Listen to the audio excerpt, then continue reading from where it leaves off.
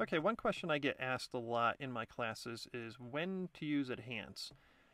In effects, we have a lot more controls over color and tone adjustments and color. We can add vignettes in effects, we can add sharpening and noise. All this we can do in effects and have even more control over it. There's more detail sliders available in effects and a lot more color control than what we can do in here.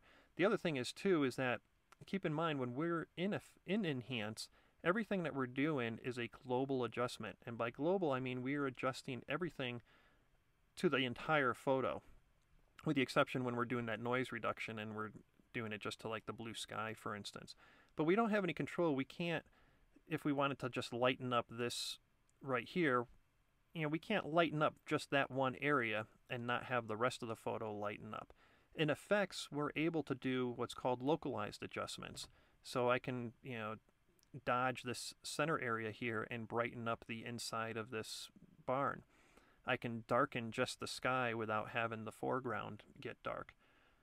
So enhance, when I use enhance, it's really for quick fixes that I need to do to the overall photo, be it brightness or contrast, any tonal adjustments. Maybe I have to make a quick, small little adjustment to the overall temperature and tint. That is when I use it, and there'll be a couple times throughout this course where you will see me going from layers into enhance real quick and then coming back out. The other time is that if your photo just needs just a little bit of basic adjustments, just bring it right into enhance and make those adjustments.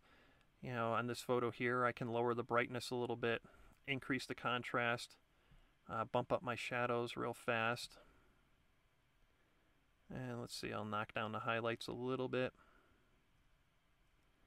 and give it some detail.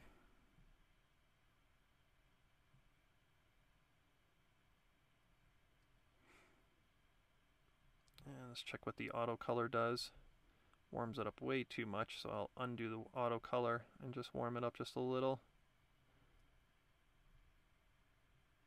And I can scroll down and give it a real subtle vignette. Come back up here, increase the vibrance a bit. And we can see a before and after. And that didn't even take me a minute to make those quick adjustments there.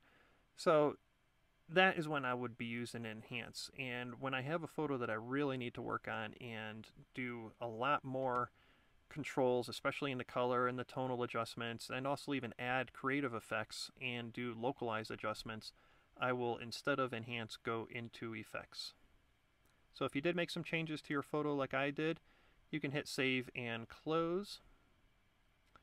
That will save a copy and bring us back into browse with our original still intact over here.